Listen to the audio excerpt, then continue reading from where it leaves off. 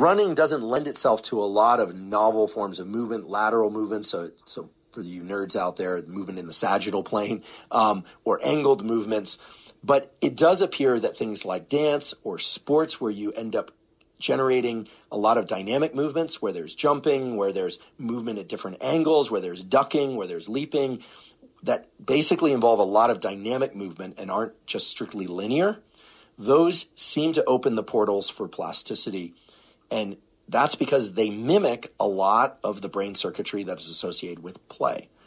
And the reason for that is the way in which those dynamic movements and movements of different speeds engage the vestibular system, the balance system. The vestibular system is in the inner ear, relates to the cerebellum, which translates to mini brain. You got a little mini brain in the back of your brain. It brings together visual information in a very direct way. I talked a lot about this in the episode on how to learn faster. So if you want to go in depth on how vestibular and different types of motor movements can open plasticity, I talk a little bit more, or I should say a lot more there.